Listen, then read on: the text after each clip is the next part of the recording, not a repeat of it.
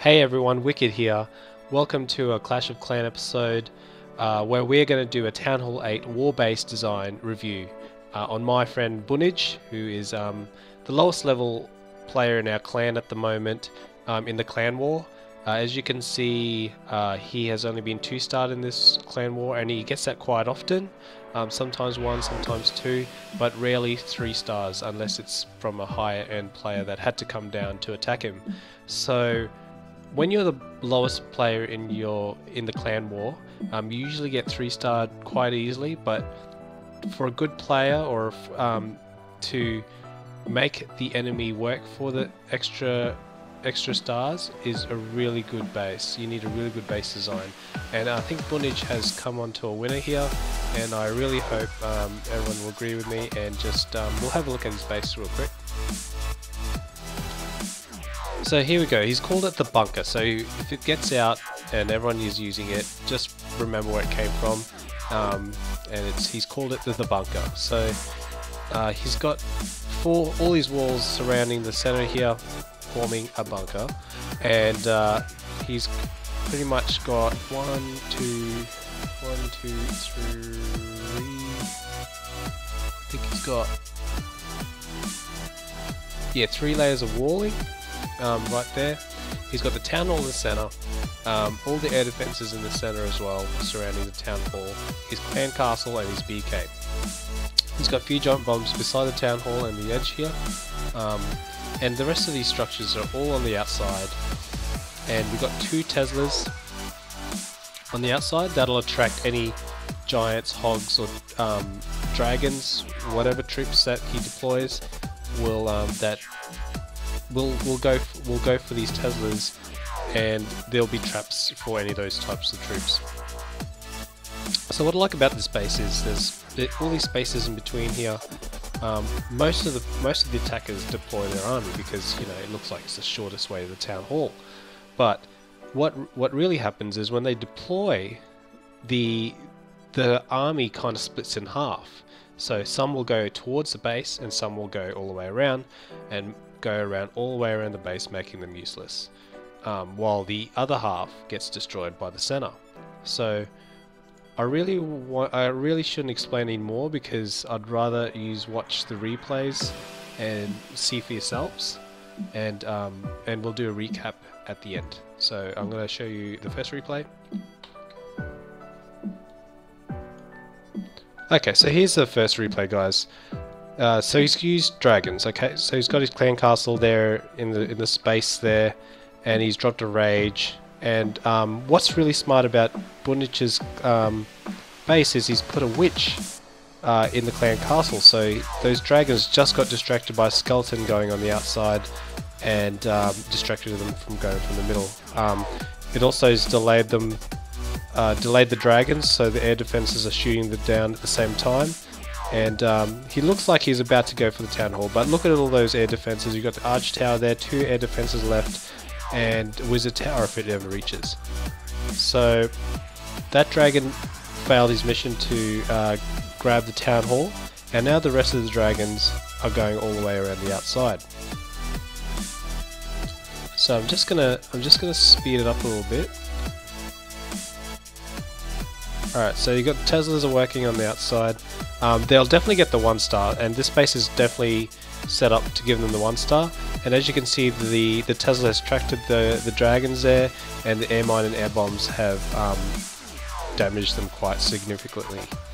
Okay, so those dragons nearly dead, and they died, and now we've only got 1 dragon and wizard on the outside. So it's quite he just defended 2 stars off an all dragon raid, plus his clan castle troops. It's quite an expensive raid for this guy to make, and that dragon's pretty much useless. And once he gets in the center, oh, there's an air bomb just there.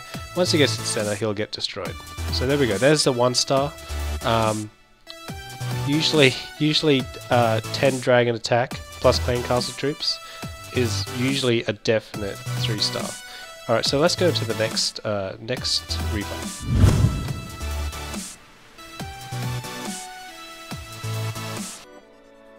Okay, so this is the second attack, and this time giants are being used, and we got the clan castle troops coming out straight away.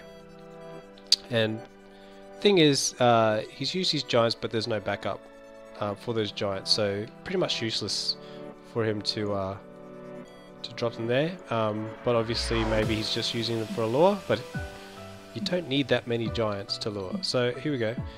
So he's got the lure now. He's luring them to the west corner,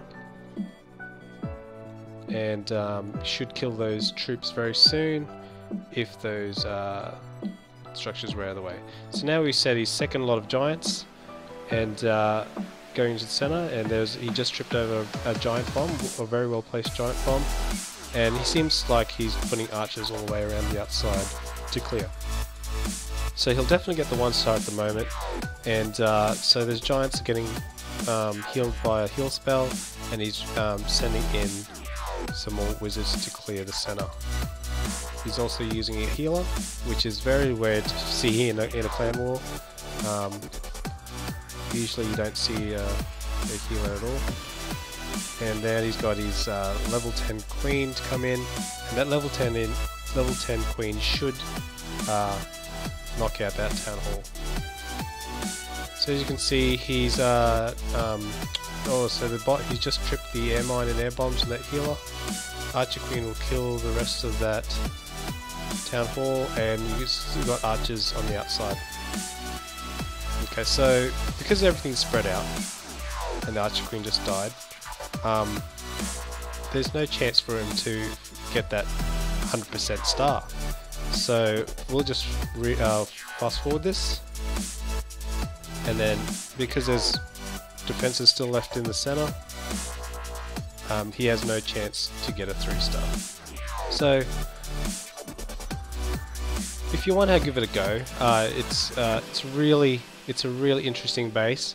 A lot of lower leveled players on the enemy side cannot work this base out, and it usually draws in a lot of attacks from their bottom end players, and then it takes someone from the mid range to the high end of the clan to destroy it. The 3-star. I've only seen this base being 3-star twice, and both have been a well-developed Town Hall 9 and a Town Hall 10. So the more attacks you can draw out of the enemy clan, the better for your clan, and you have pretty much been a very reliable and awesome clan member to have, because you're drawing out all these attacks. So if you want to try this base, just pause it right now, and just copy it exactly as it is, or you can tweak it. Maybe you can put this outside giant bomb on the outside to maybe help out with the giants or something like that, or the hogs. But if you try this base, please try to film it and share it on the comments below. If you tried it and you don't have any video recording software or anything like that, just tell me how you went with it, and tell me how you went with the wars. Remember, if you get 3-starred, it's not meant to be a base that is like indestructible, but just see how many defenses you got before you got 3-starred, and see who the player was that 3-starred you. He could be someone that's Town Hall 9, Town Hall 10, and that had to come down to attack this base. So you got to look at it that way. So hope you have a good time trying it out, and just let us know in the comments, and give it a like if you thought this base is pretty crazy, and I'll see you next episode.